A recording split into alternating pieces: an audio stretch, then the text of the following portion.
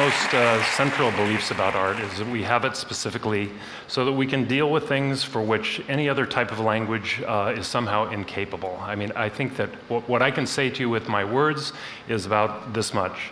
What I can give you through the work that I do is quite a bit larger, and I really believe that that's true for all of the art. So there's a bit of an inherent contradiction when I have to, when I'm asked to come and speak about my work, because, as I just said, it's really non-verbal. It's not about language. So I'm going to be showing some slides and some video clips behind me, and my advice would be, if at all possible, consider paying more attention to what's behind me and less attention to what I'm saying, if that's at all possible. A second really core belief that I hold is that whatever an artist is, whoever they have become at the moment that they complete a work of art, is what that work of art will always contain. And that can be simple, it can be complex, it can be cynical, it can be happy, it can be almost anything. But it always abides in that work from that point on. I happen to be, by personality, a type of individual who really cares about the old questions. Where did I come from? What am I to do while I'm here? What, if anything, happens when I leave this form? And I think I might have made a fairly good monk, but I think I had 3 children by the time I decided that that might be a possibility. I work in very small scale. I'm self-taught. I'm a sculptor. I use primarily wood, sometimes combined with found objects, but it's basically small-scale carving. So that's it. That's all I'm going to say about that. You'll also notice as the slides go through, there will be a sudden, unexpected change. I will not be talking about that. You'll notice it when it happens. I'll give you some understanding of that a little bit later in the talk. And suddenly, for some unknown reason, I felt very called to try and explore visual art. And I knew, as I said, very little about it. So the first thing I did was I decided to go and just look at everything contemporary that I could find. I went to the galleries, I went to the museums, I read art magazines, and I looked at all of this stuff, and the first thing I noticed was that I didn't get it. I could not connect with it for some reason. Whereas with literature, with music, with theater, with poetry, I'd had this thing that hit me right here. And with visual art, that did not happen. And my assumption was, this is because I am failing to understand what art is about. And I think that was a correct assumption. I really did not understand contemporary art at all. So my first 2 years as a working studio artist was really spent in educating myself. I decided to study art history with a very specific emphasis on modern art history, because that was the period in which I was working, and with an even more specific emphasis on contemporary critical theory, because I discovered early on that that was what was driving contemporary art.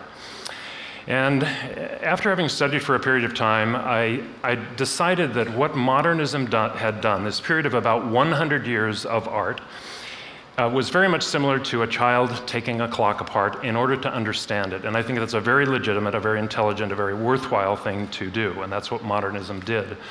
And we can think about that disassembly of art in order to understand it as having broken it into 3 basic areas. And we can call them head, heart, and hand.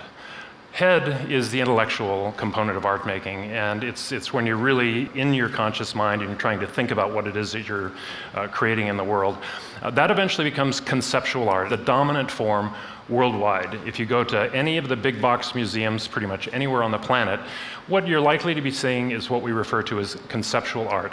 The second form, heart, is the emotive content of art making. It's really how the artist feels, and it can be very kind of a very powerful expression directly onto a canvas, but it's expressionism. It's a way to emote onto the canvas. And the third type of art making that modernism was broken into is hand. It's the technical side of art making, and that eventually, for some reason, becomes kind of the bastard child of the other two. It so drops out of favor that we almost don't see it. It becomes what we refer to as craft, and it's very poorly regarded in the art world.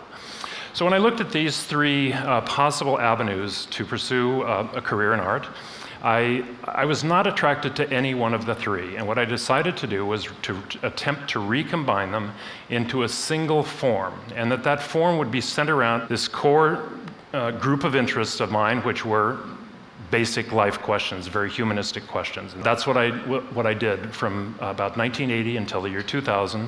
I simply explored those questions in my work. And that went along incredibly well. And here's the moment where I'm not going to talk about this for quite a while yet, but this is a moment we'll come back to. So at the end of that 20-year period, I had a very, very nice career. I had a lot of support. It was really a good career. I had no complaints about it. And I had also never really been blocked as an artist. Around the year 2000, I experienced a total creative blockage, and I suspect that the creative people in the room either have a fear of that or they've experienced it, and it was absolutely complete. And I feel like I'm a fairly smart guy, and so I thought I can think my way out of this. And so I proceeded to do absolutely everything I could do. I made scale changes, I changed materials, I brought different intellectual things into my world, I changed the way I lived, I closed my major studio in downtown Los Angeles, really changed pretty much everything. None of it worked. And at the end of a 5-year period of really just very painful struggle, I one day had to say to myself, that's it, I am no longer an artist. This thing that I've devoted my life to is now over. I can't go on. And it was painful to say it, but it was also extraordinarily liberating. I just felt this burden removed. Suddenly, I don't know what the audience, what the non-artists in the audience think art making is about, but it's an incredibly difficult thing. If you're doing it with diligence and devotion, it's quite a hard job. And so I suddenly had that relieved. It was relieved from me. I did not any longer have to do this kind of work. And about 3 days after I said, I'm not an artist, I'm going to start some kind of new life, I went to bed at about 1 o'clock in the morning. And at about 2 o'clock in the morning, I felt this push. And I was pushed back into consciousness in a very strange way. When I awakened, I was in contact with my dream state. I now know that this is called the hypnopompic state. It's a state where we're bridged between the conscious mind and the unconscious mind, or the subconscious mind, the dream world. And in that state, I could see a new world that I'd never seen before. And it was very, very complete. It had characters.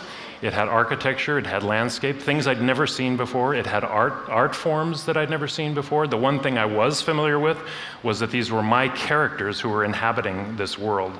But they moved, and that's the critical thing. It was an amazing opportunity to stay in contact with the dream world. And between about 2 o'clock in the morning and about 5:30 or 6 in the morning, I simply looked at this world and attempted to memorize it. I just wanted to see and remember every single detail of what was in front of me. About 5:30 or 6 in the morning, my wife awakened. I was literally afraid to move. I asked her if she would bring me paper and pencil, and I started writing down the things that I had seen, and as much detail as I could possibly capture. I was in that state of suspension between the dream world and the waking world for about 12 hours. It simply didn't go away. This is technically known as the hypnopompic state, and ordinarily we just get a tiny glimpse of that, but in my case I was suspended there. And at the end of this, when I'd captured as much of the information as I possibly could, I realized I was now going to embark on a professional life as a filmmaker, as an animator, doing stop-motion animation with these characters that I've created. And from that moment until this, that's what I've worked on. For the last 5 years, I have worked day and night, 12, 14, 16, 18, 20, 24 hours a day, trying to bring this into the world. And I'm doing everything entirely on my own. I create the figures, I build the sets, I create the lighting system for it, I built a theatrical stage on which they move.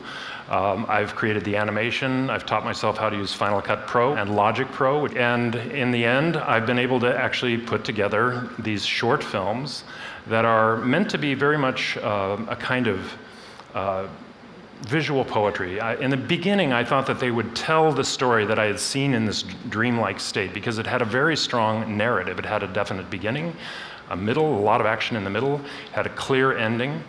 And yet when I started to make these things, they took over and went in the direction that they wanted to go in. They really became their own personalities. And I realized that they were not actually telling stories. They were kind of visual poetry.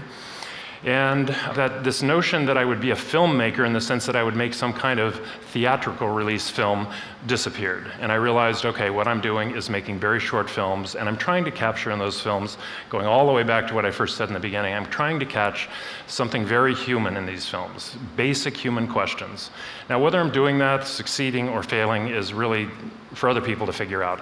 But this is what I've been called to do, and this is what I've been doing. As I said, I've been working almost 6 years on this project.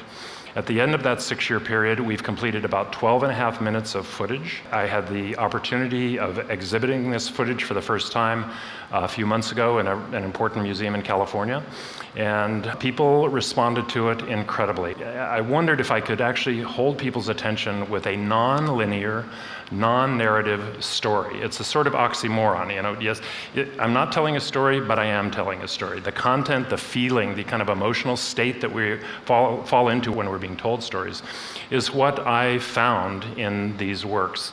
And at some point, as a creative person, I had to step back and look at these things objectively, and I just thought, I don't know where these are coming from, but I really like them a lot.